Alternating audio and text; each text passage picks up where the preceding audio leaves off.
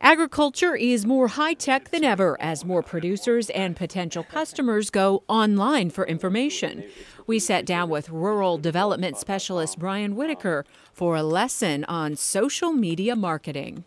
The first thing I would say is that you shouldn't be afraid of technological change. It's really about getting your name and your brand become part of an online presence. So there are several different options to accomplish it.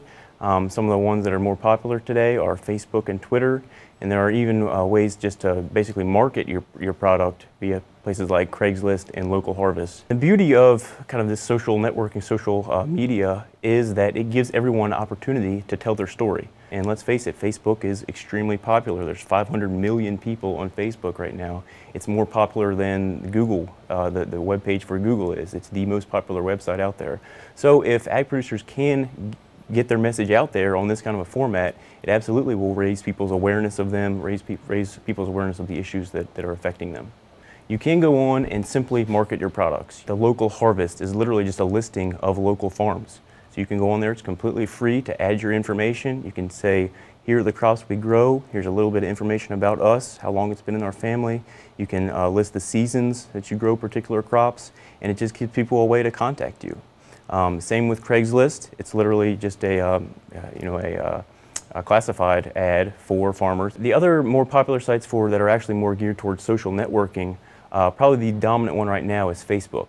And what that is a way for people to go on and create a page that has information about their own person, and then alongside that they create pages associated with their business, in this case the farms. So a lot of farmers will go in and create a page, listing what their farm is doing. They have great pictures about what the products they produce on their farm. You can incorporate videos about what you're doing on your farm, and you're really just connecting with other people. They may have an interest in what you're farming. It may just be a consumer wanting to know more about farm way of life. Twitter is becoming more and more popular, and basically what that is a way of telling people what you're doing right now, and they have a tagline of 140 characters or less, so it's literally 2 sentences. And you'll see a lot of farmers actually updating their Twitter accounts from their tractors.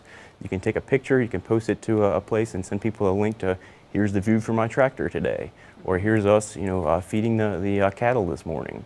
There's a growing market for just general consumers who again want to reconnect with how does food get from the farm to my plate. There's people that just go into the grocery store every weekend and pick up their food, but they're wanting, again, there's a big disconnect between what those people are actually seeing on a daily basis and what goes on the farm. And so there are a lot of people that are going on and trying to learn more about the ag industry.